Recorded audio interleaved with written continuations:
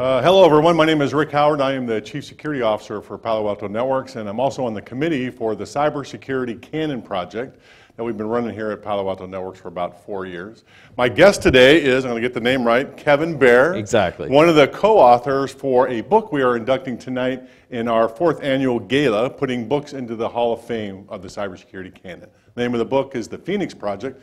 Kevin, welcome to this interview. I'm glad you have me. This is exciting. So I got really excited about this book when I read it the first time. I've been reading about DevOps a little bit, but didn't really know how it might apply to me or to security or anything like that. Sure. And then and it just blew me away. So just kind of give me a feeling for what made you guys decide you needed to write a novel about DevOps. It's interesting. I think one of the more impacting books that I've ever read, and Gene, I think was one of the first people that had turned me on to it. I had read it before and not know how to place it, which was Eliyahu Goldratt's The Goal. Mm-hmm. And for those who've read it, the style is very reminiscent of The Goal. And one of the things that's so powerful about using a novel medium to describe things is you can create the dialectic dilemma that often happens, and you can show both sides of it. So for my goal going into the book was I want to be able to convey the conversations that start at the CEO level, right? Start at the highest levels of the company and see how they translate into action down into the ranks of IT. Because I think there's a cause-effect relationship that is not understood really well there. So one of the things I wanted to understand was, how can we communicate when a CEO says X, what happens in IT? The kind of chain reaction as it goes down the hill. Yeah. Exactly. And so CEOs aren't aware of this in many cases. Sure, yeah. Right. Matter of fact, one of the things that Gene and George and I found is that, CEOs have strategies that are built for them, and there's desires by the board to fulfill certain goals. And so they build visions and plans. And something like 93% of those plans require projects, some high percentage, right? And we know that 93% of those projects require an IT capital component. Mm-hmm. But we also know that a large percentage of those IT projects fail. Yes, right? I've been on many of those. Yes, exactly, as have I. And it is, you can say fail, first attempt in learning, a few times. Yeah. Right? Exactly. But so the thing I thought was most interesting was, how can we show this and how can we educate executives on the cause-effect relationship, specifically as it relates to things like the way information moves, mm-hmm. fear, and these highly complex environments that we've built and are largely responding to. And then we wanted to introduce a lot of what we had learned over the years. Mm-hmm. So Gene, George, and I wrote Visible Ops together, which was a very, very successful book. Literally in some places dropped it out of airplanes. I go into a lot of places as required reading. And so we had been in, Gene and George and I had been in a large amount of IT shops, trying to understand what a lot of these high performers were doing and what they had in common. Mm-hmm. And so then the extension of that kind of social more like sociology type research was then to do some empirical research. Mm-hmm. And so we then did research to find out, hey, what are the controls and what are the processes that correlate with performance in these organizations. We found a lot of interesting things. So as we were kind of doing more and more work and seeing more and more workshops and IT shops, we started to notice a lot of similar patterns. And I've been consulting in that space for a long time now, probably close to 15 years. And Gene has seen thousands of enterprise clients at Tripwire mm-hmm. and seeing the dilemmas. We worked together as CTOs for a long time. Yep. So I think one of the most powerful pieces of the book, and Gene really wanted to tell the story of kind of the good to great, right? How they struggled with things. George being more of the analyst side of things, right? So it was a really interesting combination. And well, I got to tell you that the idea of reading a nonfiction book about DevOps just hurts my head, right? Right. So to make a novel, okay, and let me just set the story up. This is how I explained this book to my friends and colleagues, right? It's about an online retailer who used to be number one, but now they're number three. Because their competition keeps beating them to market with better prices and better products. Sure. The very first page, Okay, the board brings in the CEO and chairman and the CIO. They fire the CIO. Yeah. They strip the chairmanship off the CEO, and they bring this interim flunky IT guy up. You're their interim CIO. And says, okay, you guys got 6 months to fix this, or we're going to sell the company for parts. Right? Okay, that got me. Okay, right. So here's a real story about my kind of people. There's even a CISO in it that I can relate to. All right. So I thought it was a brilliant move to do all that. Well, it's funny. Again, a lot of inspiration from Ellie, but one of the things that I really liked about working with Gene and George, and I'll give you an interesting dynamic that happened during the writing of that, but first I'll kind of talk about the setup, which is that this is a common setup. Maybe not as dramatic, right? Yeah. We took some license to make a point, but largely, I can tell you the scenarios that we talked about, even the dialogue down to the personas, are all real people. Well, and that's a really interesting part of the book. There's one point in the book where you talk about there's the guy. Okay, he's the guy that fixes everything, right? And I've had one of those guys in every organization, and a guy or a girl, but she was the one that we would go to whenever anything broke or where we need something new. Okay, and then everybody would just pile in. And then when you talked about that in the book, I was like, oh my God, it's exactly right. Matter of fact, I did a tremendous disservice to my friend Brent, who actually exists in real life and is that guy. Is that guy? And I not too long ago got together with Brent and we had the conversation, and he's been that guy in 3 or 4 companies. And there's an interesting thing that systems do to really smart people, which is a lot of times really smart people, like any human, needs to be needed, right? And it's also a validation of who they are in many cases, all that hard work they've put into learning, right? And so Brent, a lot of people think Brent's a bad thing, but what Brent is really a symbol of in the book is a system problem. Yeah. And every organization has constraints. So we were trying to use a human to illustrate constraints versus a machine like in the goal, right? And I think this is where this book differs a lot from a lot of novels in the sense that this is about a complex adaptive system. When you see the human interactions, some of them aren't rational, right? But then some of them are fear, these kinds of things that are in play. And the story of Bill Palmer is really the story that we like to all believe is true, right? At the end of the day, you don't need to be an IBM fellow or something like that to be a CIO of a company, right? You can actually take that journeyman apprenticeship, which is how a lot of people became CIOs. Sure. I joke that behind 1 out of every 10 CIOs is a guy that fixed the printer for the CEO and then just moved up, right? Moved up the chain. But yeah, so it was an interesting dynamic. I think one of the most rewarding parts of the way we worked together, and one of the hardest parts for me actually, was George, Gene, and I had written this book at least once before and thrown it away. What we were calling it during the working pieces was the goal for IT. And then I took on the kind of more pessimistic view of when IT fails, right? But then as we started to go through the book, Gene and other folks actually pointed out a really great point, which is this isn't about IT failing. This is about a larger effort for a company. For a company to become literally a phoenix, to rise out of 3rd place, right, and pull through all the things that they pulled through, which are very normal. So the outages, all of those descriptions of the things that happened are all real-life examples that were changed to protect innocent people.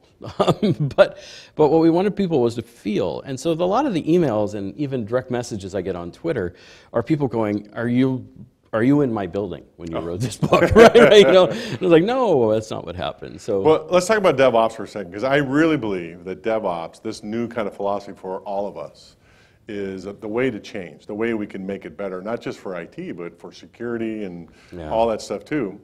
And everybody, and I go around the world talking to a lot of people about how they do security, and everybody says they are a DevOps shop. But I know they are not. By just reading your novel, they haven't really done the things they need to do to be a DevOps shop. They are writing apps for the cloud, and they're calling that a DevOps shop, but that's not really what it is. So can you kind of explain what do you think DevOps is to the layman, to a CISO? Okay, so basically the simplest way I can describe DevOps, and I think a lot of folks don't look at this, so from a sociological standpoint, it's a socio-technical system. So in other words, largely IT right now is a techno-social system, which is kind of what existed at the turn of the century, 1900, not 2000, in terms of the way we organized our work around the machinery. So the engineers would come in and lay out the machinery, we organize the humans around it. That's a techno-socio system. Very much like technology organizations, functionally aligned to the things that they work on. DevOps talks about a new concept. You know, Patrick Dubois and Andrew Clay Schaefer, kind of what I look at as the real fathers of this movement. Patrick Dubois, you know, as a contractor, trying to get a thing in production as a developer, gets the hands. Yeah. You know, don't talk to me. And he's like, this is a, you know, a small task. Why can't we work together? Yeah. So literally, Patrick, you know, started this idea that maybe we should get together and come together and talk about how we could work together. Meanwhile, Andrew Clay Schaefer put on a talk at Velocity. I was in an open space where he wanted to talk about Agile infrastructure. Basically, the beginnings of a discussion at a large level about programmatic data centers, you know, software-defined data centers. Right. And so I think what was interesting is they actually didn't connect. Patrick was watching Andrew's presentation and nobody showed up to it. He didn't even show up to it. It was an open space. But they finally connected. And this whole idea, I think literally why it was called DevOps, is Patrick needed a domain name for the conference, and that was the one he got. That was what he got. So when people talk to me about DevOps, I have a different perspective, right? So really what I see it as is the simplest level. There's a lot of people warring against the concept of silos. What they're talking about is the symptoms of bad hierarchies. And DevOps is really, and you see people kind of adding things to the portmanteau about the whole thing, DevOps, Sec, you know, and I'm really tired of it because basically what we're talking about is called cross-functional alignment. Yeah. And you can call it, you know, Grand Poobah. It doesn't matter what it's exactly. called. Right. So literally, Elliot Jacks described this back in 1989 and 90, and way before that, since after post-World War II, which is that when organizations are correctly aligned we have silos for a reason, just like really powerful horses have blinders for a reason, right? The problem is the way they're designed, and we don't design them with a flow of work, knowing that all of our work comes from somebody and goes to somebody else. Right. So we can start to organize more around the way that works, which is what I see DevOps as an early symptom that we're going to change the way we manage companies around organizing around the work. So I agree with that, right? And so in my whole career, we've had these silos of developing things and maintaining things. Yes. And there would be like 6 or 7 compartments, but they were black boxes. Whatever you did in that black box was what you did, and then you got done with it and you threw it over the side, and they did what they did, but we didn't talk to each other. What I think the great innovation of what you guys have done here, what everybody in the DevOps movement have done, is really taking the idea of agile development, but moving it across all those black boxes. Yes. Right? Yes. And so what you said is developing as a system of systems, and not just little pieces that kind of get thrown over the transom that no one understands. Right? Yeah, and I mean, I think this is one of the challenges of DevOps as I work with a lot of CIOs, both at the Fortune 50 level and in startups, right? Which is, okay, this is really great that we got this little ad hoc team together and they broke all the rules and they did this thing really fast, really high quality, good velocity. Now, how do I make this a strategic asset? Right. That's hard, right? How do I build a management organization around this? So this is one of my problems with the way DevOps has gone, which is, you know, you look at the statistics, most people don't know what it is, but everybody wants it. Yeah. Right? And so that's a classic problem in technology. And so I think, you know, what we're starting to see is people say, especially upper level managers, because this is largely a grassroots movement, right? Yeah. So what happens is that'll lose steam as you try and work your way up, and the message needs to gain a certain level of fidelity in a different frame for executives, right? And so while that's what I'm focusing on now, which is really what needs to be in place so that DevOps breaks out. The whole notion of implementing DevOps to me, first of all, I don't like mechanical terms, rollouts for humans. I agree. Yeah.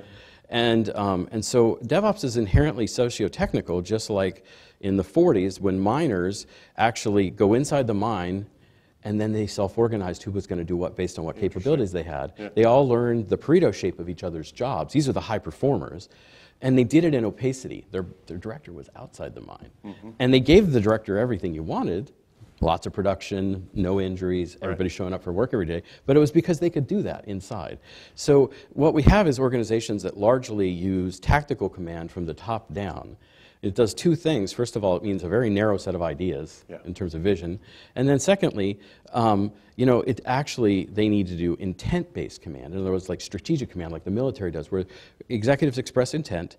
Then there's another layer of organization that actually builds the capabilities. And then you give people some boundaries and say, here's your freedom to build the tactics with these capabilities. So DevOps actually spans 2 of these areas, right? They're building capabilities that can be leveraged at a tactical level. The problem in my mind has been, how do you get the next level of executives to understand how to strategically use this. Well, I think, but I agree that's the problem. But I think there's a window of opportunity here. As everybody races to the cloud, we're rewriting those applications anyway. Yes. Right? Yes. So if we continue to do it the way we used to do it, we're going to get left in the lurch. The companies and the organizations that figure out how to move to this new model, okay, are going to just cream the competition, right? But the window's small, I think. I think it's in the next 5-7 years where most people have to get there. Exactly. Do you have any examples of companies that you know are doing this well? I'm going to be giving a talk actually at the Goldratt's, Eliyahu Goldratt's organization, Goldratt Consulting. Gene and I are both giving talks there. I'm going to bring a guy named Mark Landy with me, and we're going to talk about how we built this in an organization, a very large organization at very, very high speed, high velocity to deliver a very mission critical piece of capability for the organization. But that's what we do. We're involved at all of the different stratum layers in the organization so that we can meet in the middle, right, and build real capabilities that accelerate the enterprise. The thing we're noticing is that not all organizations need a ton of development velocity. But one thing that a lot of organizations do need, depending on how they're configured, is certainly the pre-existing condition, which is, I always say we like to build a vacuum at the end of the value chain that just pulls everything through. And so that's put a real focus on IT operations in a way that's never happened. To the point where I'm starting to see investment and encouraging investment in bringing those pieces in-house again. A lot of people outsource them. Matter of fact, a lot of people are going to the cloud, but I'll tell you the leading providers now that have stabilized demand and have more mature pieces are bringing things back out of the cloud. So what I don't want people to think is DevOps is a cloud play. Right. It enables a cloud play, that's great, but it gives you options. Yeah. And that's what I think CEOs and more CIOs want as they have changing grounds around them all the time. They want to know that they can change course, reverse what they're doing, and have a flexible, agile engine that can just adjust. And adjust, right? So that comes down to the continuous improvement piece of this, which gets ignored by so many DevOps teams. And that's kind of my core test. If you're doing DevOps, you've got some sort of systematic way to improve things every day. Well, we could spend the next 20 hours talking about all the things about DevOps. The book is called The Phoenix Project. We are inducting it into the Hall of Fame tonight. Yep. Kevin, thank you for coming. I could spend another couple hours just talking about this, right? Everybody who knows me knows that I can spend days. Thank you, sir. I appreciate it. Thank you a lot. Yeah.